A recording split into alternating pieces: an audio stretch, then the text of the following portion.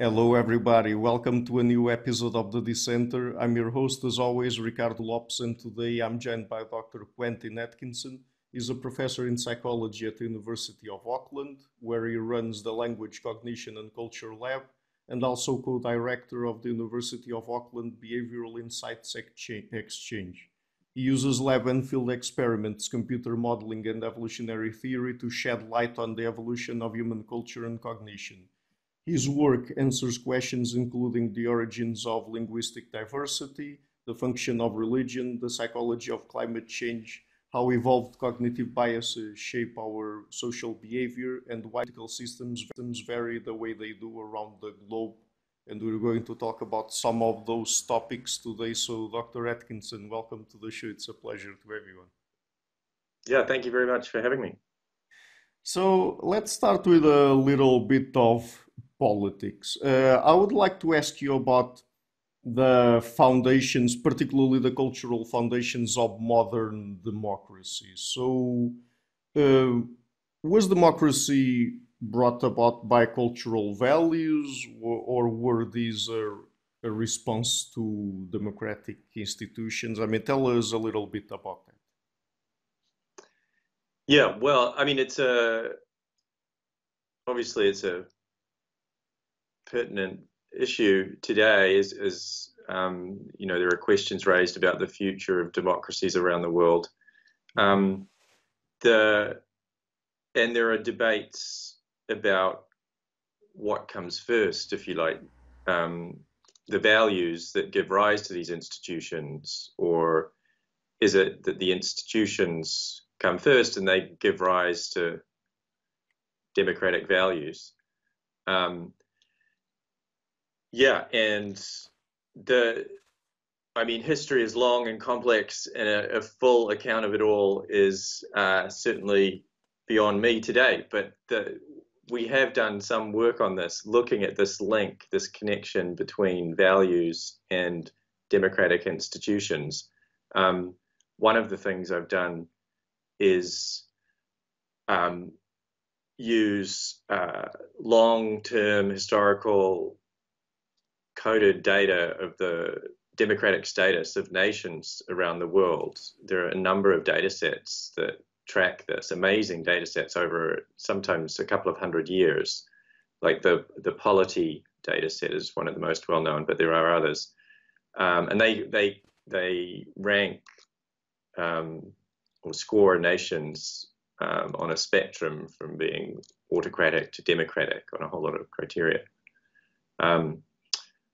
And so one of the things we did in a project with Damien Ruck and Alex Bentley and others is look at the association between those scores over a couple of hundred years and some estimates of values through time in the nations that we had this democratic score data on.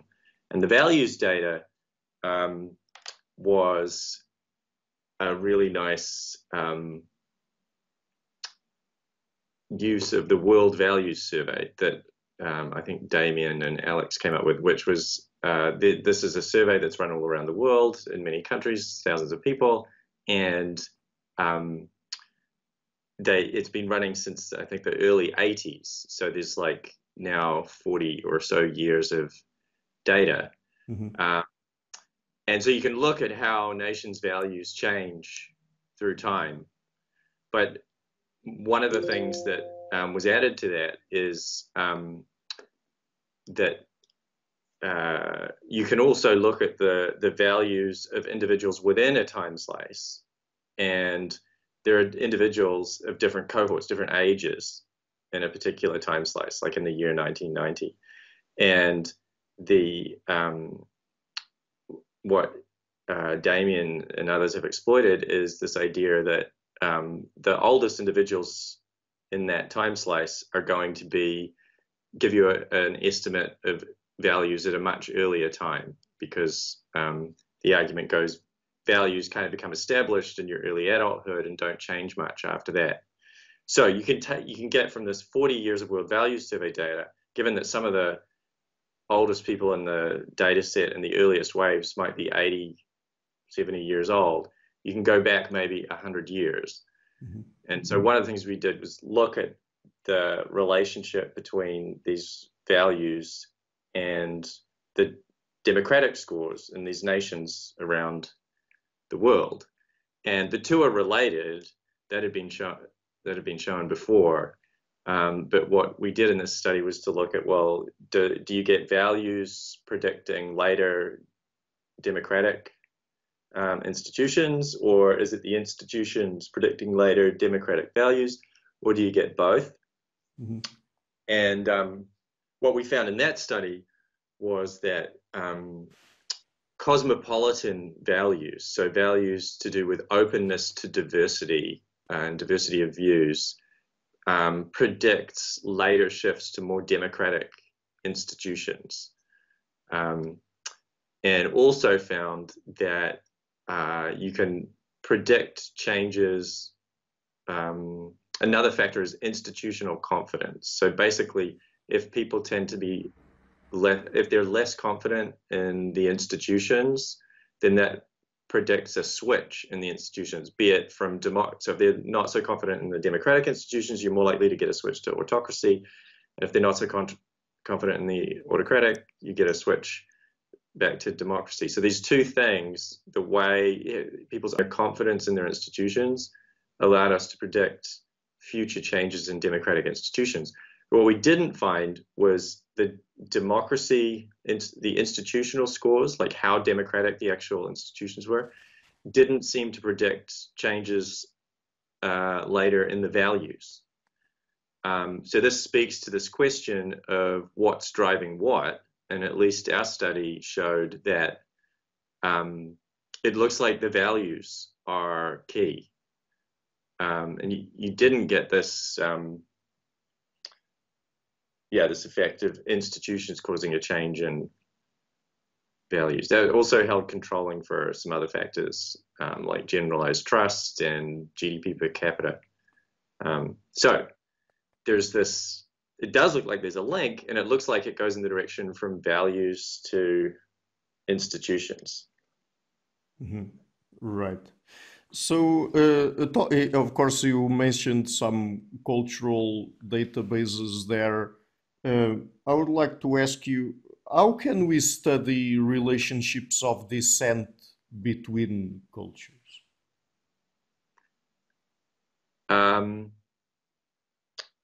Well, cultures are related in lots of different ways, but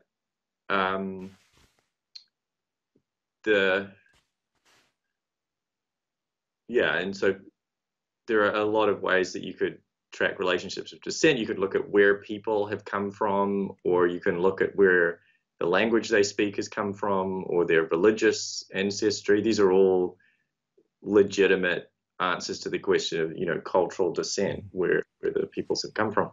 And they're all interesting. The work I have done is kind of builds on or more of work I've been doing modeling language evolution and later religious evolution.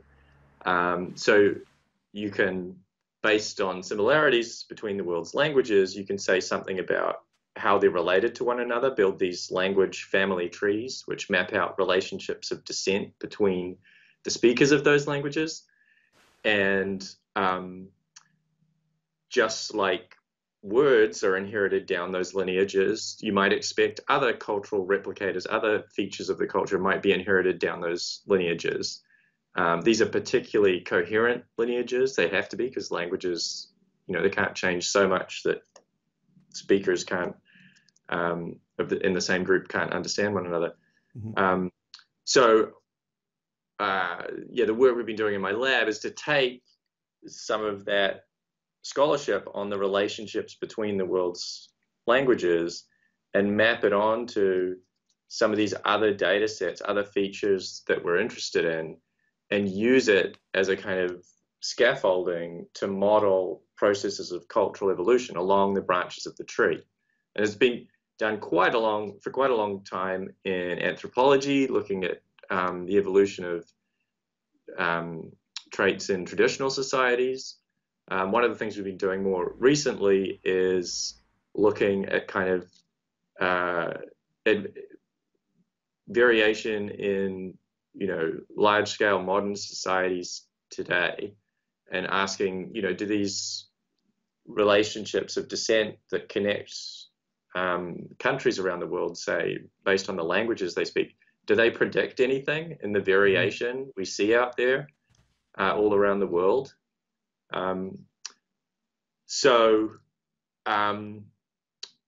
Yeah, we've started to do that, and one of the applications of that was to this democracy question, actually. So we just had a paper come out on this. There's lots of people are interested in democratic variation around the world. As I said, one predictor might be the values people have, but there's been all kinds of work by economists and sociologists and others looking at the kind of country level predictors of democracy. Is it to do with economic development? Is it to do with where they are in the world? Is it to do with features of the climate or what social factors? And there's, as part of that, economic historians are interested in culture and the role of culture in shaping the global geopolitical landscape and where we see democracies. And yeah, there's been less work on tracing these deeper historical connections, or sometimes prehistorical connections, between countries based on the languages they speak. And so, yeah, we've applied this approach to this question of the spread of democracy and just the patterns of democracy around the world. It's useful for a couple of reasons. One is nations around the world are not independent data points, and they're often treated like they are independent. Right. And that's a problem for just about any statistical test that uses that data. So it seems like a standard response to that problem is to just ignore it. But if you don't want to ignore it, you can try and model the non-independence. And to do that, you need some proxy for, how much two nations co-vary. And economists and others have used things like geographic distance as a proxy for that. The closer they are, the less independent they are. It's a pretty reasonable proxy. But this work we've been doing has been looking at, well, how well does language ancestry do as a proxy? Does it add anything to geography? Is it better than geography? Is it an explanation of covariation in these different outcomes? But the other reason to do it is just, it's interesting in itself. If we want to understand the process of cultural evolution and the spread of democracy, say, you want to quantify the effects of things like cultural ancestry, because it tells you something about the process by which any idea or institution or whatever spreads. Right. And so this work has been using these language trees alongside other predictors to try and say something, to try and control for non-independence, and then say something about the process.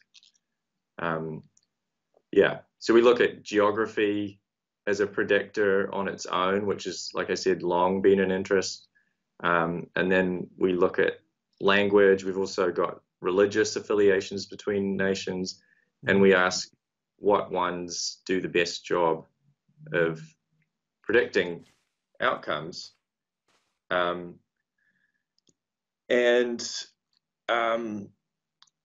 We find that geography is a pretty good predictor. Language on its own, at least in the data we looked at, again, we were looking at these large democratic outcome data sets that have data from a couple of hundred years. Language seems to be better on its own than geography is on its own, but also if you put them both in the model, language clearly explains additional variance to geography. So that's interesting, but also interesting. Religion is important too. And in a model that includes geography, language, and religion, you can go through periods of history where one is more important than the other. But one of the findings we have is that the language ancestry effect seems to be among the most, it's the most robust through time, stronger and more reliable than geography. And both language and religion in recent times, over the last few decades, seem to be becoming more important. That may have tapered off slightly in the last few years, but there's something about the trajectory over the last few decades that seems to be linked to this cultural ancestry. And we think that's interesting. It could be because there are some features to do with democratic institutions that are like directly inherited by down these linguistic or religious lineages.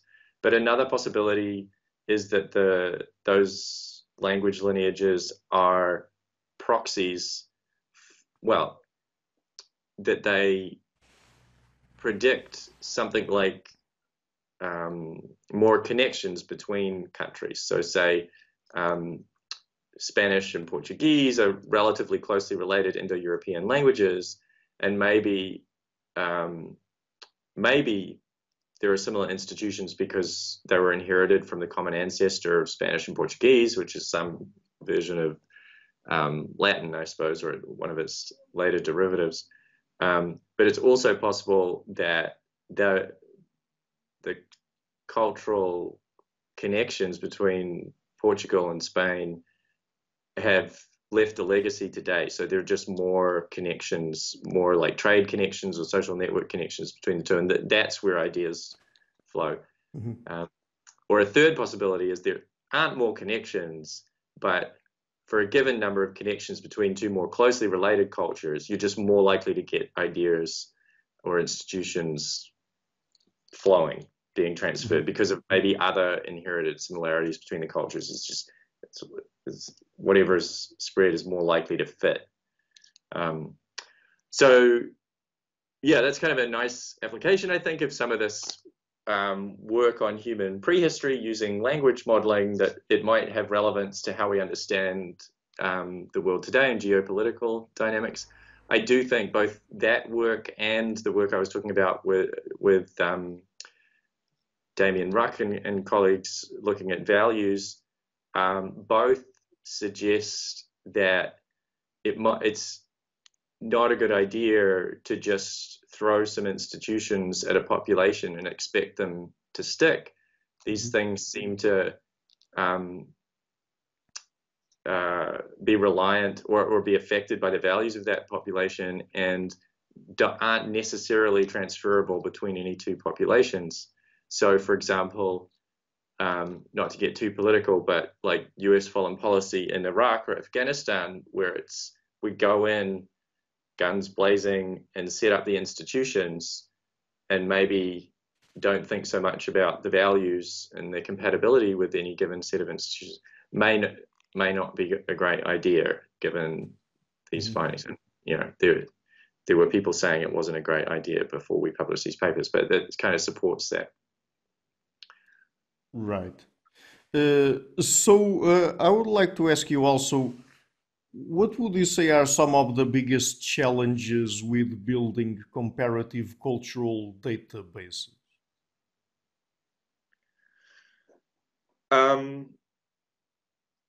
Well, there's what are the biggest challenges? It's not easy to do. I think the first thing is, so a lot of the work I've done has studied language evolution and built language comparative data sets, and then used computer models to test hypotheses about what generated that data, where people came from, how to in some ways, language is an ideal model system for studying cultural evolution because it's more than any other aspect of culture, I think, naturally broken up into these discrete units that I'm, for example, using now to communicate with you. Words in sentences, and those words comprise phonemes. And so this kind of almost digital nature of language means that it's relatively easy to carve up into pieces that we know are going to be theoretically interesting. Like, what are the words I'm using? What are the sounds? What are the phonemes that make up those words? And how am I constructing my sentences? But even with language, you need to have an idea of what it is exactly you want to test, or what's your theoretical framework if you're going to create a useful data set. So I think the main challenge is just being clear about the scope of the questions that you want to answer given a particular theory, and making sure, if nothing else, you get the data to answer that question, because there's so many ways of carving up cultural data that you can get it wrong otherwise. And the units of analysis as well. So these are all things that Ted Slingerland and others, we have a paper on this in, I think, Evolutionary Human Sciences. So these aren't all my own thoughts alone, but the role of theory is one, and then linked to that is the units of analysis. So even for language, what's the appropriate unit of analysis? Like, we can talk about the English language, but do you mean across the entire English diaspora? Or do you mean modern standard English? Or within that, do you mean a particular population of speakers, or even dialect, or even individual idiolects? So how particular people speak. All those are different units of analysis that you need to make decisions about. And it's hard, even with language, but I guess I use the language example because it just gets even harder with something like religion. Like, what are the basic units of religion, like the equivalent of words and phonemes that we can carve it up? I've attempted to build religious databases over the years, and yeah, it's certainly, there are many ways one can carve up religious systems. It's just so kind of multidimensional and complex. Yeah, so there are two principal challenges. And the other, I mean, there are more in the paper I mentioned, but the other one that I focus a lot on is just like a version of the data that's going to be open and usable and expandable by others. And so that involves all these kind of best practice database tools, like clear, reliable static identifiers for every unit and every trait, making your data available in a raw form, having everything open, yeah, all that stuff. I don't know if that answers the question. Yes, certainly. I know that you do work on climate change, and I would like to ask you specifically, does culture play a role in how we respond to it and to perhaps other large-scale collective action problems? Yeah, well, I think culture is incredibly important, underemphasized, and there's too much emphasis on the human response to these problems like climate change, I think, as driven by human nature or biology. I think it's incredibly culturally determined. And so, I mean, the context of that is arguments that, when people see the lack of progress on something like climate change, it's tempting to say, well, that's because of some feature of the human brain, like our inability to attend to things we can't see, or our inability to care about things that are a long way away, or our inherent priority we give to self-interest over the common good. And all these things, these features of our brains and biology prevent us from solving this problem. Mm-hmm. And I think that's problematic on a number of levels. First of all, it oversimplifies things. We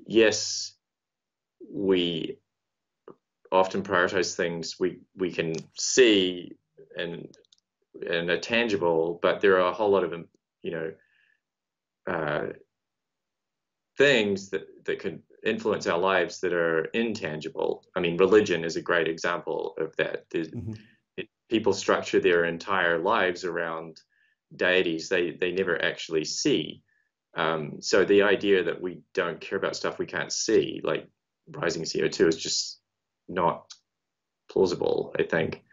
The same with appeals to far off places. We're like, some people have argued, like Thomas Sudendorf, for example, has argued that our ability to kind of mentally time travel and go, create futures for ourselves is what defines us as a species. And the idea that that part of our psychology is what's holding us back just doesn't seem right to me. And anyone who's read any actual evolutionary biology knows that it's not the case that we're all just wired to be selfish. That there's a whole lot of apparatus there to help us cooperate. And I think it's wrong to point the finger at our ability to cooperate as what's holding us back. To me, it seems pretty clearly cultural stuff. You can go to different populations around the world and find groups where nobody cares about this stuff and people are raging against even considering doing something about climate change, and other populations where it's broadly recognized by everyone that it's a big deal and we need to do something about it. And I think the primary difference is cultural ideology and norms and institutions, not biology, right? It's all basically the same biology. So yeah, I think the problem lies in culture and our, at times, religious blindness to the impact that culture has on us. It seemed, I've done a little bit of digging into the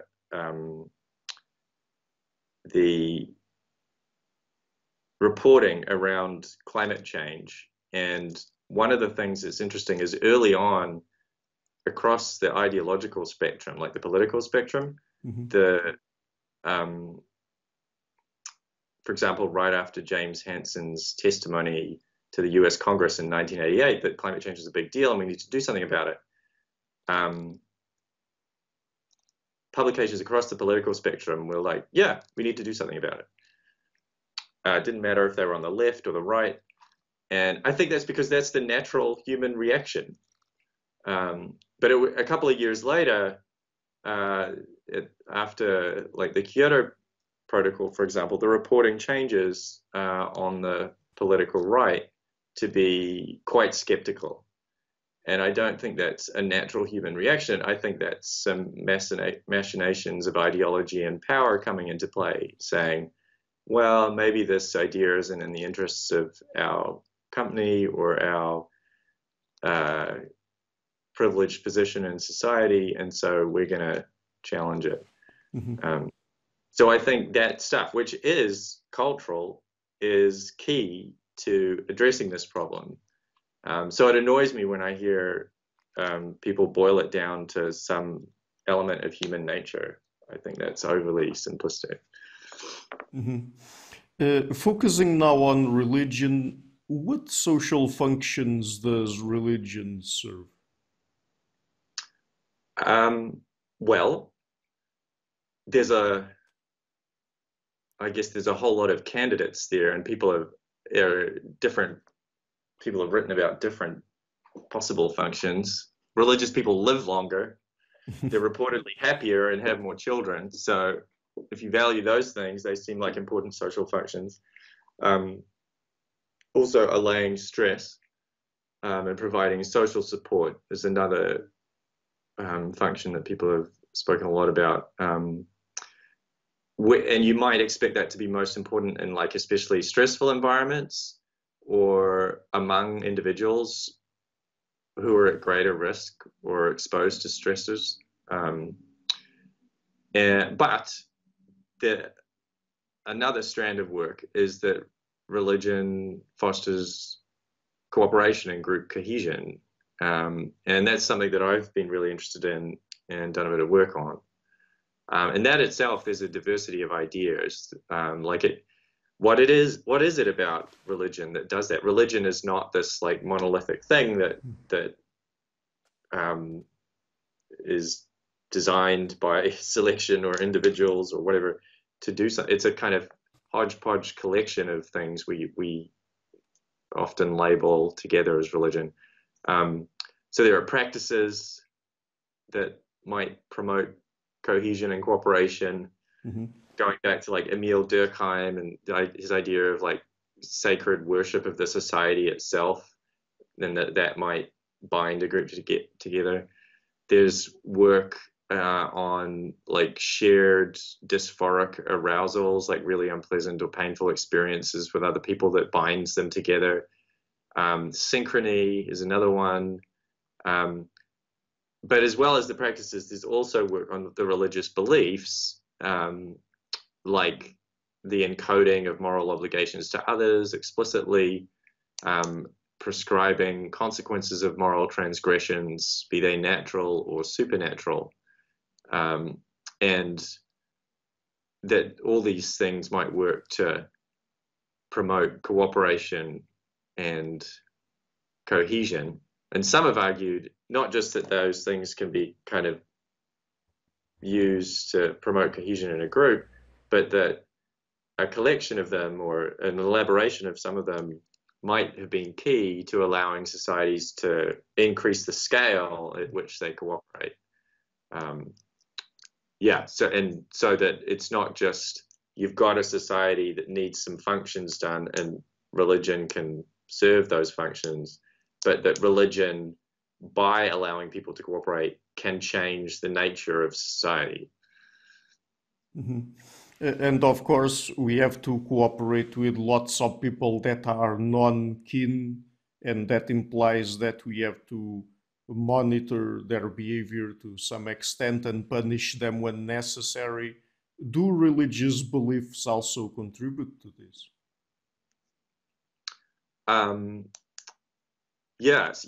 So there's these lab studies showing that if you think that someone's monitoring you or you think you are going to be punished for defecting, then you're much more likely to cooperate in like economic games. And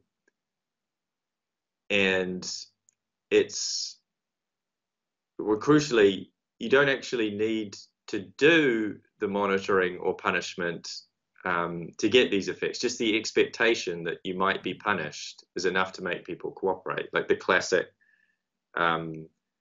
like public goods game experiments where they introduce the threat of punishment to the participants, and then all of a sudden their cooperation rates go up, but nobody's actually done any punishment yet.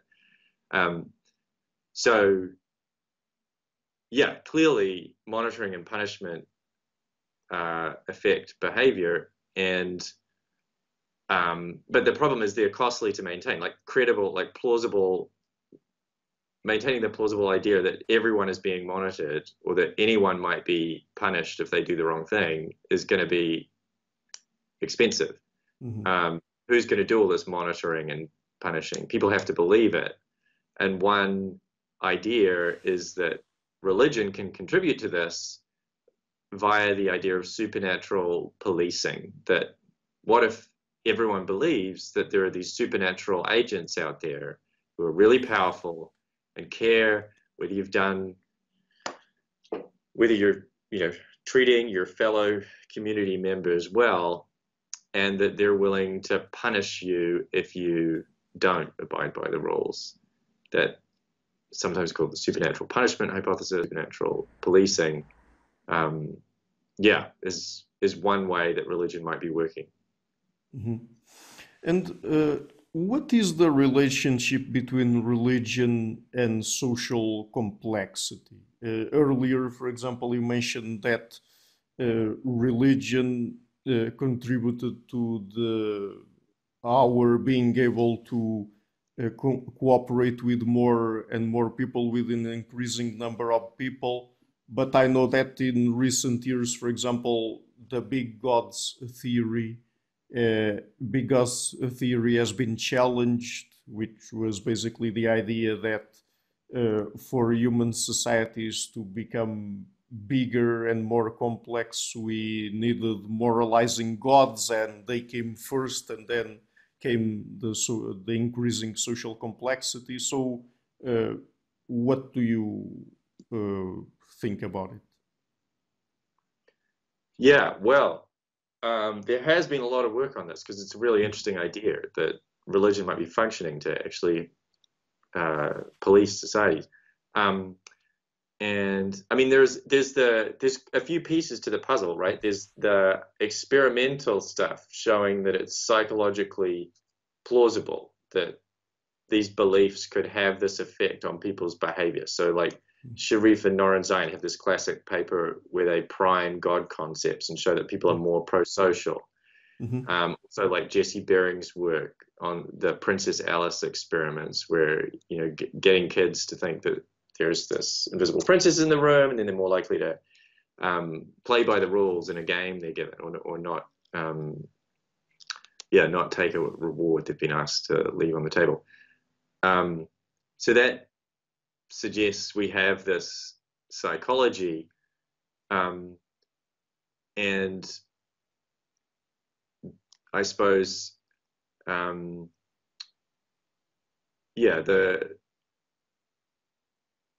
so one question is, how widely does that apply? Like, these studies are in like Western Christian societies. What about elsewhere? And how reliable are those effects? So there's been questions raised about that. And I know there's a fairly recent meta-analysis showing that these priming religion or God concepts is associated with pro-social behavior. Also, some work I've been involved in through the field work I've done in Vanuatu as part of the Cultural Evolution of Religion Consortium. We took some of these ideas to field sites all around the world and asked, what's the association between belief in powerful deities who might punish you if you do wrong and behavior in economic games and behavioral experiments where you can measure whether people are following the rules or how generous they are. And what we found there was that across societies, that belief in a more moralizing deity that was more willing to punish transgressions was correlated with reduced willingness to violate some rules in a game we'd given people in their favor. So they were less likely to basically break the rules in their favor. And also a later follow-up that they were more generous to people who shared their religious beliefs, even in another community. That's some fairly nice behavioral evidence. Obviously, it would be nice to get more. What we didn't do in those studies was priming. It was just a correlation between people's beliefs and how they behaved. And there were some attempts to do priming experiments in that project that I believe didn't, the results were sort of a bit equivocal. So there's more to say there, but it does look like there's suggestive evidence in terms of the behavioral side that, these deities seem to be associated with cooperation. That doesn't answer the question of it's psychologically plausible, but does it scale up is this like a real society level force that has actually allowed societies to increase in scale. And for that, you needed different kinds of evidence. What we'd expect to see there to begin with is that, well, these deities that are moralizing and will punish people who transgress, if they're necessary, or at least, yeah, if they're necessary to get a really big society off the ground, then maybe they should be more likely in big societies around the world. And there is some evidence for that. These large cross-cultural data sets like the Standard Cross-Cultural Survey or the Ethnographic Atlas do show this association between belief in these powerful moralizing deities and various measures of social complexity or social scale. So there's some association there.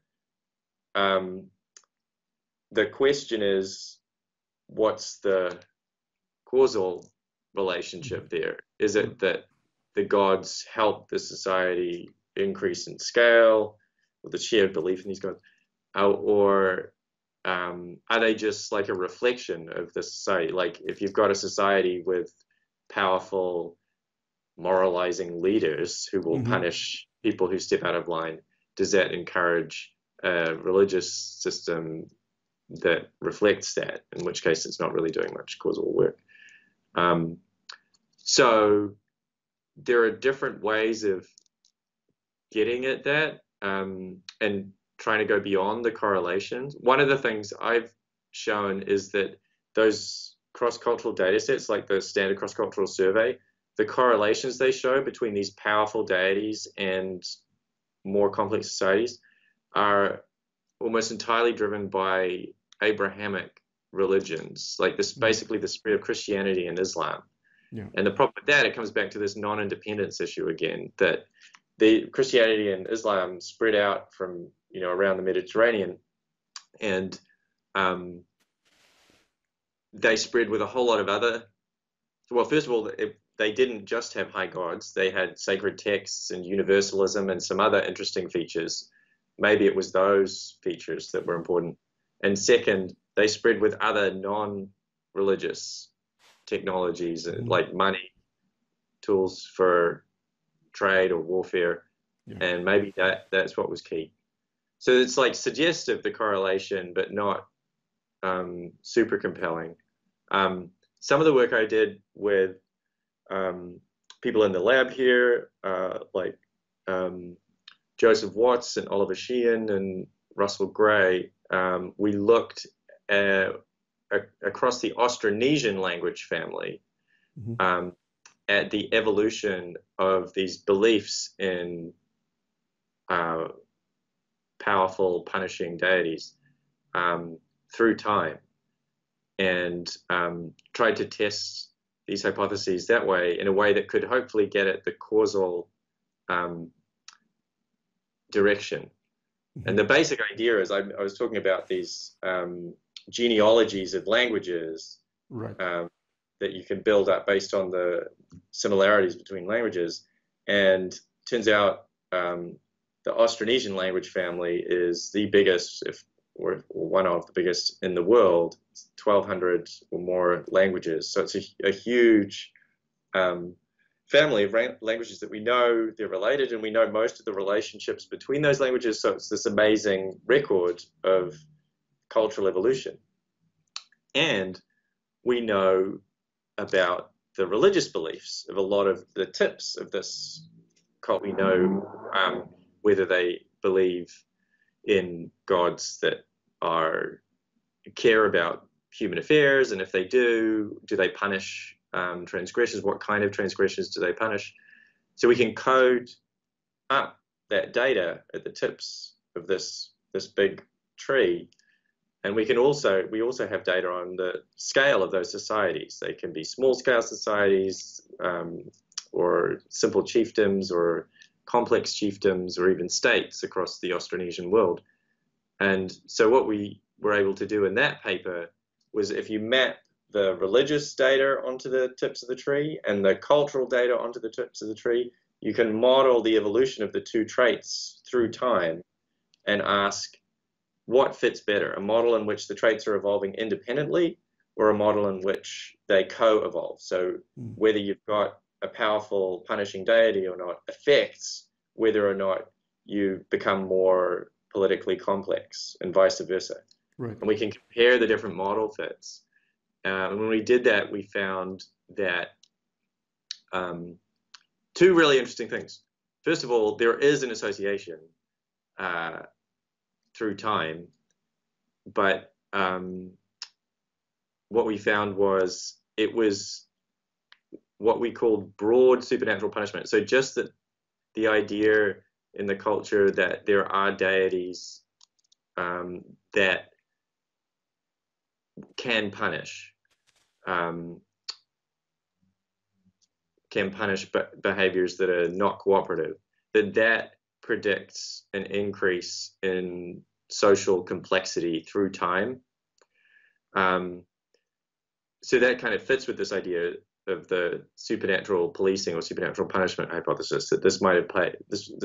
It's not just a product of social complexity, it's a potential cause.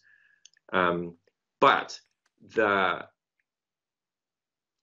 societies that had the really powerful, what we call high gods, like created deities, because some have argued that that's what's key, we didn't find any evidence for that. So in fact, those deities seem to follow increase in social complexity rather than predict it. So that's just in the Austronesian world, but it's a pretty nice test case and fairly clear result that, yeah, punishment seems to be important for increasing social complexity, but maybe it doesn't have to be a particularly powerful god. Just the idea that there are supernatural agents out there that will punish you if you misbehave is enough. Yeah, so that's been some attempts to do more to answer the question. More recently, there's a paper that tried to test, looked at the relative timing of the emergence of political complexity and these powerful punitive deities. And it was a nice idea, which comes first? Like if you get the deities right before you get the social complexity, maybe that's the causal link. But if you get the social complexity before you get the deities, then the deities kind of caused the social complexity, right? So they tried to test that, but it was controversial because before you have social complexity, you often don't have any way of record keeping and writing stuff down, and therefore we can't tell reliably whether or not you had this big, powerful, punitive deity. So there was a big controversy around that as to whether the absence of these deities at earlier times was really that they weren't there, or was just that you couldn't tell. And so they argued that the social complexity came first and the deities came later. But yeah, it was controversial because people argued, well, it looks like you just don't have any evidence before large social complexity. And when you account for that, it looks like there's not much of a relationship. And I think, yeah, the paper was ultimately retracted, but I think the authors are still, working on, how to make that argument. So another question. Why is it that in some stratified societies we find ritual human sacrifice? What role does it play there? Well, yeah. What role could it play? It seems like highly dysfunctional and horrible it is horrible, but that, ritually killing other humans. But there is an argument that it is functional at this level of the society for holding things together. It's called the social control hypothesis. That ritual human sacrifice basically legitimizes the authority and in so doing stabilizes the social hierarchy. The idea is basically that if you can show publicly sometimes that you can put someone to death. That's like, what greater display of authority could there be? And that this legitimizes your own authority, as well as providing a bit of a threat for people who challenge that authority. And so this was another example of an idea that we could test in the Austronesian language family. Again, there's this question of, is there a correlation between the two? And if there is, what comes first? Right. So we used the same approach that I was just talking about, but mapping onto the tips of the Austronesian tree, the level of social stratification in the societies. So do they have this clear hierarchy? And then whether or not they use ritual human sacrifice, which comes first. And what we found was that ritual human sacrifice both makes it more likely for you to see a shift to greater stratification. And when you've got greater stratification, if you've got ritual human sacrifice, you're less likely to lose it. So it supports this idea that it is functioning to kind of reinforce and stabilize social stratification. What do we know about the spread of Christianity? I mean, was it more of a top-down process driven by political leaders, or a bottom-up process that sort of empowered social underclasses? Yeah, well, that is, a big question that people have been arguing about for a long time, particularly with regard to the spread of early Christianity, I think. So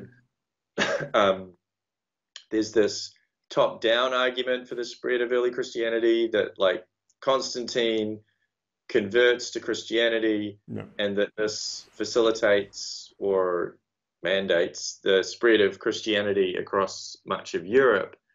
But others argue that no, Christianity spread because the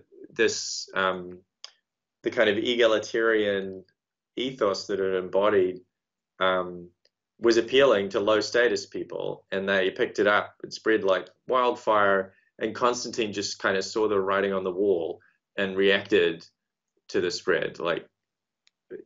So top down versus bottom up.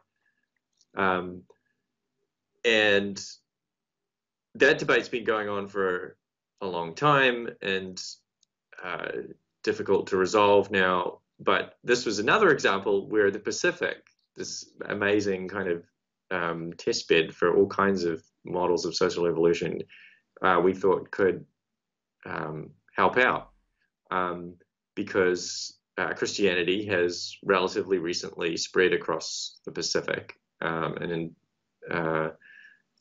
the missionaries who spread it kept pretty good records of what was going on. So we have a pretty good idea of where it spread, when it spread, how quickly. And so some work we did on that looked at a sample of Pacific Island communities and looked at what determined how quickly Christianity spread through those communities. And there are different hypotheses you can come up with. If you think, one hypothesis is that political hierarchy is going to be really important, but in the top-down case, it could be really important because there is a hierarchy that can then mandate a change in the belief system. And also that hierarchy, the hierarchical structure would be a way of propagating an idea quickly through a large population. So one of the things we did was looked at across this sample of Pacific Islands that were converted to Christianity, did political hierarchy predict, so did greater political hierarchy predict faster conversion? And we found it did. So that kind of supports this idea that there's, hierarchy is playing a role. Also, you might argue that if it's to do with the kind of bottom-up appeal to lower classes, then it should have spread more quickly in societies that had greater inequality, right? Because this lower class that it would appeal to. We didn't find any evidence for that, at least in the Pacific. And then the other thing we looked at was just the size of the population. Like, if it was completely top down, then it shouldn't matter that much.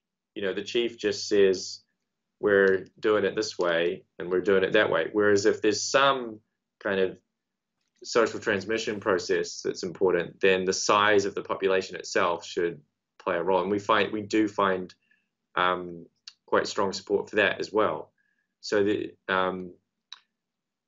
that I guess the lesson from that is, on these Pacific Islands that were undergoing missionization, it looks like the leadership structure and hierarchy played a role for sure, but then there's also this important slower process of spread through the population that has to play out.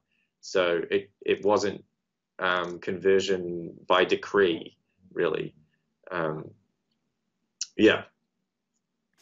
Right. So I have one final question that comes from a patron, Bernardo Seixas, and he says, what do you think about the theory that religious indoctrination has to occur during a sensitive period of development for it to be effective? Richard Dawkins suggests that religion has to be taught during infancy/childhood for it to have long-lasting effects. So what do you think about that? Yeah, well, so it's not something I've worked on directly. I do think that, I mean, there are all kinds of elements of human experience that are kind of more deeply felt earlier in your life and can just, as a result of that, have greater implications for the rest of your life. So that seems plausible. You know, why would religion be different? Is religion special in that regard? I'm not sure. I don't know what evidence Dawkins was appealing to, but I do know that there are plenty of people who convert to religions much later in life, sometimes very late in life, and I wasn't aware that this is a like less profound conversion, or, you know, I don't know. I definitely think the deterministic claim that you have to be converted early on is obviously not right. I guess the question is, how important is it? And yeah, I'm not sure. I think it's still possible to have a pretty compelling, robust conversion experience later in life. There's plenty of examples of that. Yeah, I guess that in this particular case, Bernardo was alluding to the fact that Richard Dawkins sometimes claims that people, particularly children, have necessarily to be indoctrinated into religion to be religious, to believe in some sort of supernatural entities or something like that. So, yeah, I don't know. I don't know. I mean,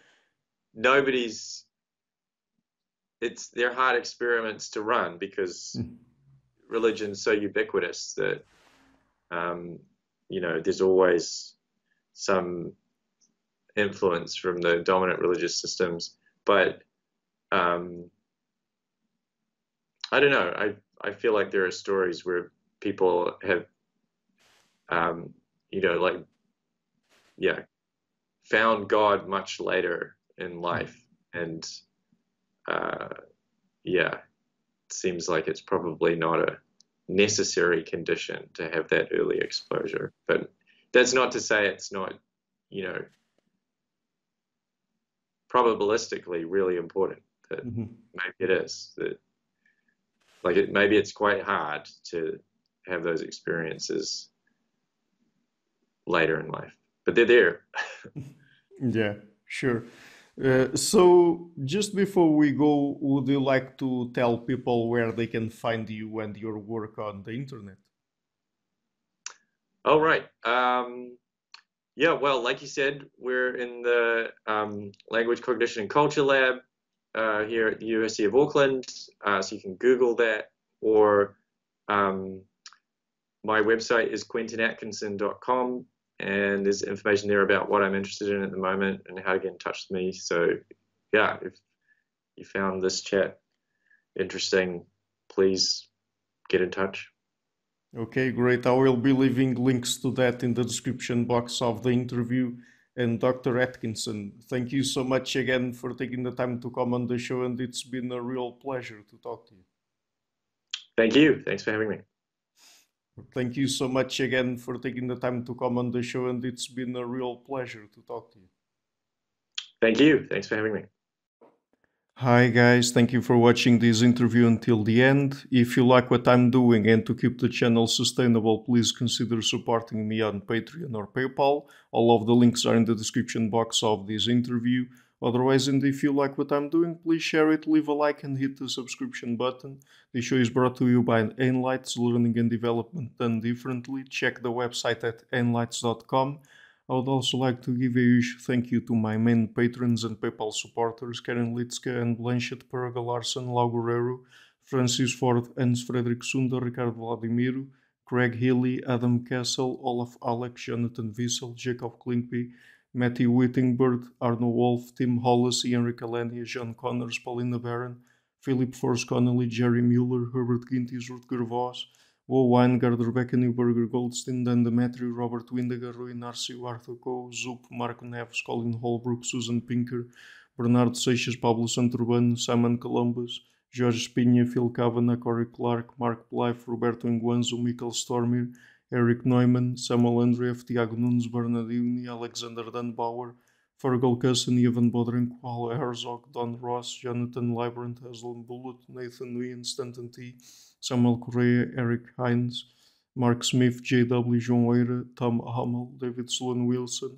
Yacila Deja Araújo, Romain Roach, Dmitry Grigoriev, Diego Londonho Correa, Tom Roth, Yannick Punter, Adana Rusmani, Charlotte Bliss, Nicole Barbaro, Adam Hunt, Pavel Ostazewski, Nelek Bach, Catherine and Patrick Tobin, Al Ortiz, Guy Madison, Gary G. Hellman, João Linhares, Lida Cosmides, Saima Afzal, Adrian Yegi, Nick Golden, Paulo Tolentino, João Barbosa, Jules Price, Edward Hall, Edin Bronner, Franca Bortolotti, Gabriel Pons Cortez, Ursula Litzke, Dennis Cook, Scott, Zachary Fish, Tim Duffy, Todd Shackelford, Sunny Smith, and John Wiseman. My producers Cesar Webb, Jim Frank, Lucas Stafiniak, Luís Caetano, Tom Wagner, Dan Curtis Dixon, João Linhares, Benedict Mueller, Vega Guidi, Sardus Francis, Thomas Trumbull, and Nuno Welder, and my executive producers Michel Rugieski, Rosie, James Pratt, Matthew Lavender, Sergio Quadriano, and Bogdan Kanivets. Thank you for all.